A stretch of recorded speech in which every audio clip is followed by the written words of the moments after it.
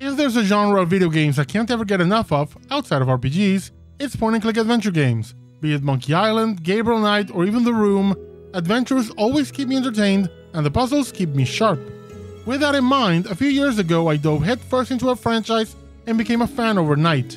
That is Nandy Drew, developed and published by Her Interactive, and based on the world-famous novel series that's been going on for quite a few decades. The Nandy Drew games have been going on for 25 years, with about 33 games released and a 34th coming soon. Not only that, but the character is celebrating her 93rd anniversary this year. So with both of those in mind, I figured it's the right time to talk about everything Nandy Drew. In case you've been wondering how to jump into the series, as always, I'll keep it short. The Nandy Drew series is developed by Her Interactive, originally a division of American Laser Games called Games for Her Interactive, created with the goal of releasing games that cater to young girls. The first games released by this division were Mackenzie & Company, an FMV dating sim, and The Vampire Diaries, also an FMV game but a point-and-click adventure. Following them was Secrets Can Kill, the first Nandy Drew game. With the success of the series, Her Interactive managed not only to become independent, but also eventually buy out its parent company. In addition, the Nandy Drew license, originally set for about 12 games, was extended indefinitely. Since the first game, Her Interactive released 1 to 2 new entries per year, using the same engine and updating it as time went by, improving the user interface and adding some quality of life adjustments, at least until Game 32, Sea of Darkness. There is a 4-year gap between that title and the next one, Midnight in Salem, a rather turbulent period for the company, which saw a change in leadership and then the dismissal of most of its staff. Not to mention, a drastic change in the way the company interacted with its audience. The phrase radio silence is very apt in this case. Midnight in Salem would release in 2019 to middling reviews and tepid reactions from the fandom at best. But a new game is on the horizon, and early signs seem positive on all fronts, not just from what's been shown, but also in Her Interactive's engagement with the fans, seemingly a return to form for the company, with far more open communication lines, even releasing puzzles on their social media and hiding ciphers in their newsletters that lead to early access to trailers and other promotional material, with fans and content creators banding together to solve all these mysteries and creating a significant buzz around the new entry. As of this recording though, there isn't a release date set for Mystery of the Seven Keys, or as most fans refer to it, Game 34. The Nandy Drew games are first-person point-and-click adventure games, where you click on the screen to interact with items and characters and move around the locales or scenes, which are pre-rendered stills from the character's perspective, which means that unlike third-person point-and-clickers, where the entire room is fully visible, in these your movement includes turning around to face other parts of the room. This perspective is also kept on cutscenes, meaning that for the entirety of the series, you never see Nancy's face. Old games had a main menu, but from a point onward they all started at Nancy's desk, where you see the details of the current case and can also take a look at the portfolio of past cases, each with a quick summary and some screenshots of those games' events. From there you embark on the new adventure and decide if you will play as Junior or Senior Detective, the Nandy Drew equivalent of Easy and Normal. Playing on the easier difficulty means fewer puzzles, lesser complexity on some of the remaining ones, and most importantly, the task list. A handy mechanic that both helps you keep track of progress and may help in figuring out what's next. The Nandy Drew games star the eponymous young detective, traveling across the globe to solve mysteries. She's a renowned sleuth often hired to come take a look at a curious situation, but that's not the only way Nancy finds mysteries. No, sometimes the mysteries find her. In fact, she's something of a trouble magnet. At any given time, for any reason, even if the purpose of the trip is pleasure, not business, Nancy will attract every criminal conspiracy in a 5-mile radius to herself. If there is someone doing anything remotely shady, they'll kick things into gear the moment she walks, flies, or sails into town, and will at some point make an attempt on her life. From her hometown to Europe and all the way to Japan, Nancy will find a mystery to solve. Joining Nancy are her longtime friends, Beth and George, her boyfriend Ned, and at times even fellow detectives, the Hardy Boys. More often than not, they're on the other side of the phone, as fun little contacts to talk to, or part of the mystery needed to collect some clues, or even the game's built-in hint system, where Nancy will mention some of the ongoing situations and her friends will say, why don't you talk to this person or try to talk to that person? Having said so, there are some titles where these characters become playable. As a point-and-click adventure game, there will be some talking, some snooping, some collecting, and a whole lot of puzzling, both the inventory kind and the logic variety. Sometimes you just have to find the right item to use in the right place. Others, you have to figure out how to guide a wolf through a mine. For most of its lifetime, the Nandy Drew series ran on the Nandy Drew engine, first created for the Vampire Diaries. Over time, Her Interactive updated and upgraded the engine, for higher resolutions and cleaning up the UI and adding a myriad of quality of life adjustments. The first version of the engine had the clunkiest interface, not to mention that it took up most of the visible screen. The first 9 games used this version of the engine, so from Secrets Can Kill to Danger on Deception Island. The second version is seen from games 10 to 15, from The Secret of Shadow Ranch to The Creature of Kapu Cave.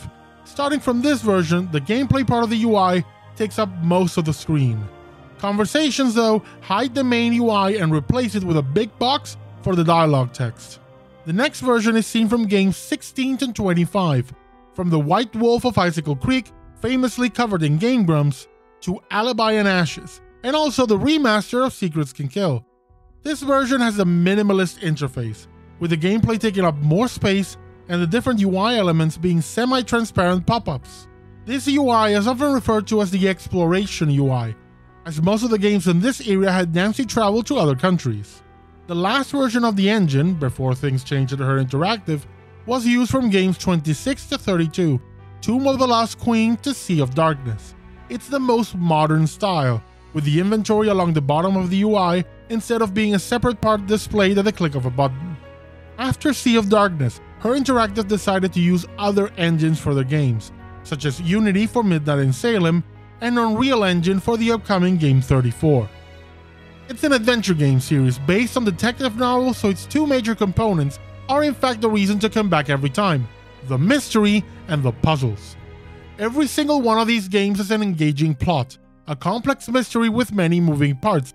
It's got all the hallmarks of great detective stories: shady characters, strange coincidences, attacks on the protagonists, red herrings, misdirections, big confrontations with a big bad where you reveal their guilt.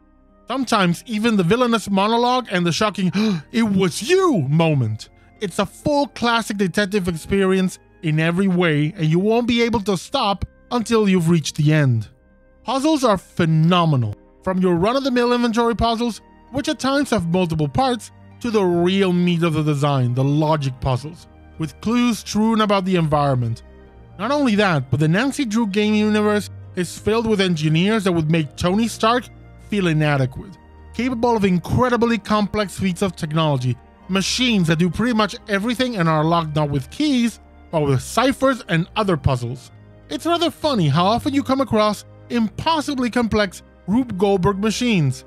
Hell, one of the games has an entire train full of the stuff, and another has an actual Rube Goldberg puzzle. There is a tremendous variety of puzzle styles, and they almost never repeat from one game to another, so you never reach a point where the puzzle design feels stale, and that's saying a lot for a series with nearly 25 years worth of adventures. Sometimes Nancy needs to manage her money or keep her cover, and in those situations there are minigames, which honestly are just a set of very cleverly disguised puzzles. From darts and bartending to mini golf and snowball fights, there's always a trick or a clue that leads you to success. Every mystery needs suspects, and Nancy's cases are filled with unique and often over-the-top personalities that make it a true joy to interact with. Part of it is the writing, another the visuals, a bit dated, but giving everybody a charming, uncanny valley quality, and yet another is the voice acting. Eccentricity is a clear common personality trait in this world, with Nancy perhaps the only sane one. Then again, maybe Nancy isn't that normal either.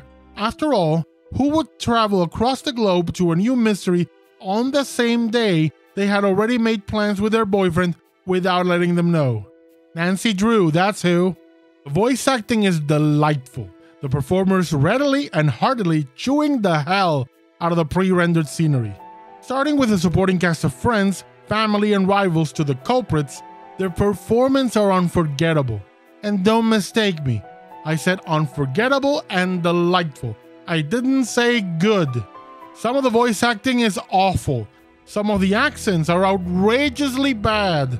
But it all crosses that line of so bad it's good. Another point are the actual locations.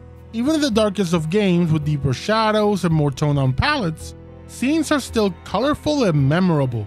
Each game has a distinct vibe that clearly comes through via the pre-rendered scenes, and even if the setting is similar, each game has its own visual identity. For example, Castle Malloy and Castle Finster are both in spooky games, but look and feel completely different. One last point is the music.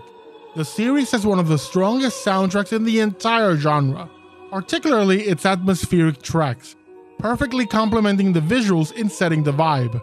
This is especially true of those games that are closer to the horror or thriller genres, where the music conveys a lot of the intensity required to sell you on the spookiness. Best examples of this are Shadow at the Water's Edge, a game that actually scared the pants off me, and Ghosts of Thornton Hall, a game where the entire audiovisual package is geared towards horror. Not only that, but the main theme, originally the main menu track in other entries, is instantly memorable and found interpolated into other tracks across the series, in particular those related to Nancy herself and her family. With all this said, I am not going to claim that these are perfect games, but I can tell you that the whole package is outstanding, especially for a series with 1 or 2 new titles per year. The fact that these games have such a high quality is nothing short of amazing. The beauty of the Nandy Drew series, given how long it's been going on, is that you can pick up any game as an entry point. Even if you meet a character introduced in a prior game, the past history, more often than not, has little to no bearing on the mystery at hand, and any backstory is freely given so you're never lost. If you play them in order, the only takeaway is seeing the evolution of the engine for yourself.